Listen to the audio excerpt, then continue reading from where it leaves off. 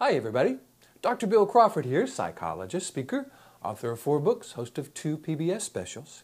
Here today to give you another tip on how to become more influential in your life and in the lives of others. Today I want to look at a quote that I'm about to send out to those 5,000 folks on my email list. And the quote says, "In order to change some aspect of our lives, we must be willing to change our minds." Unfortunately, that is what most people are the least willing to do. So let's look at that, because on some level it makes sense. I mean, we've made up our mind about some things. We have some beliefs that serve us. We've come to some conclusions. We look at certain things in life in a way that is familiar, that we've chosen, that works for us, that we would recommend to someone we love. So this is not about changing our mind on everything in our world.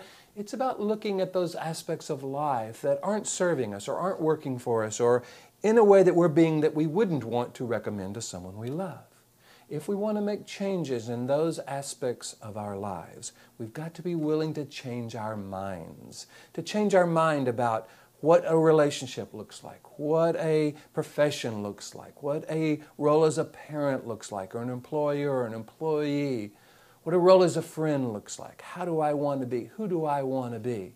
Because it's possible that we have come to this place in our life using beliefs that we just picked up along the way, or even maybe that were taught to us by well-meaning people, but that aren't serving us, that aren't helping us create the life we want in a way that we would recommend to someone we love. So we've got to change our minds if we really want to influence that aspect of that relationship. Now, for those of you who follow my Life from the Top of the Mind philosophy, you know that the phrase change our minds doesn't just mean adopt a new perspective. It means to be able to influence the neural pathways that we create in our brain. Because any time in the past we've done anything or said anything or believed anything, especially if we did it over and over and over, we created and reinforced a certain neural pathway.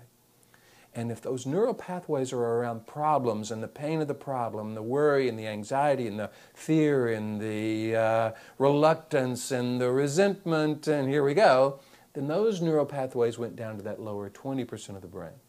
Terrific for a fight or flight situation, not so great when we're trying to create the life we want.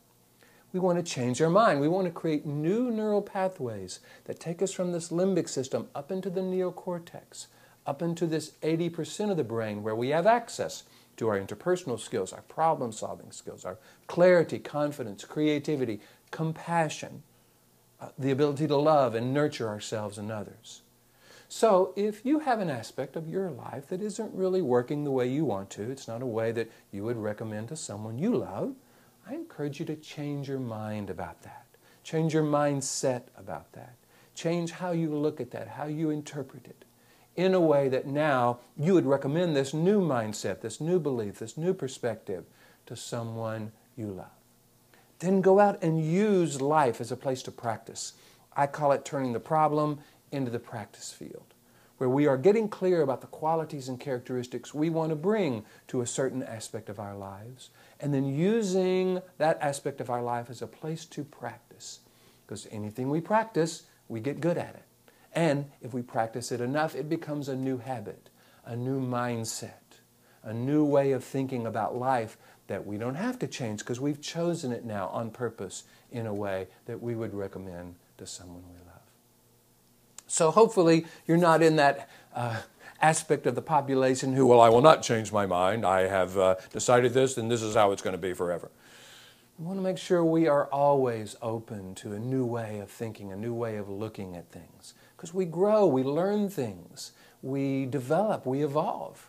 And we want our mindset, our ability to engage that upper 80% of the brain to evolve as well.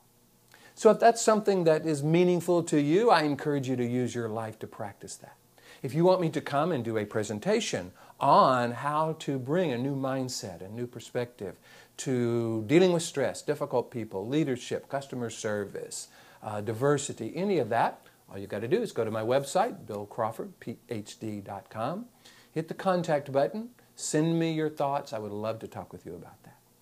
By the same token, if you want to be on my email list of this 5,000 folks that I send out a new quote to each week, a new short video to each week.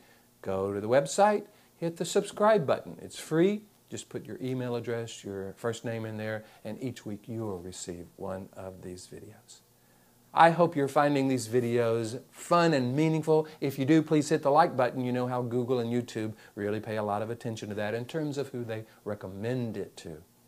And I hope this is helping you bring more clarity, confidence, creativity, purposefulness into every aspect of your life. If so, I'll look forward to seeing you in the next video.